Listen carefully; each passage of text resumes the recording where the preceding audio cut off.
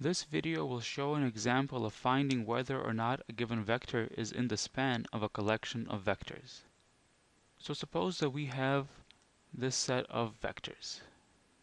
v1 is equal to 1, 3, 2.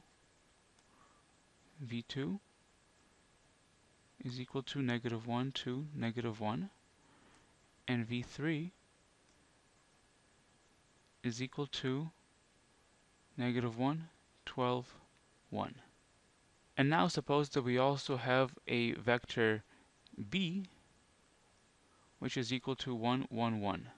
And we're going to check if this vector is in the span of these three vectors.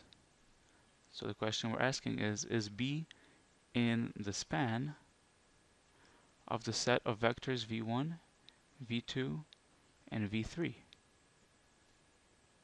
So to find this, we can solve the equation ax equals b, where we want to see if we can form b out of a linear combination of the columns of A, which are going to be our vectors v1, v2, and v3. So to write this in matrix form, we have our vectors on the columns, and we're going to augment this with the vector b, 1, 1, 1. So we have our vectors on the columns and b over here. So once again, we're going to row reduce this, taking row 2 plus -3 times row 1, and row 3 plus -2 times row 1 to get this.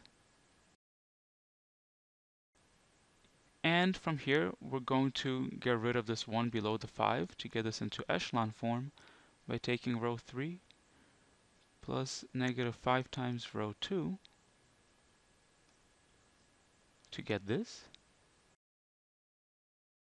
And from here, we can see that we have an inconsistent equation because of this last row right here, which basically says that 0 x1 plus 0 x2 plus 0 x3 is equal to 9, which is impossible.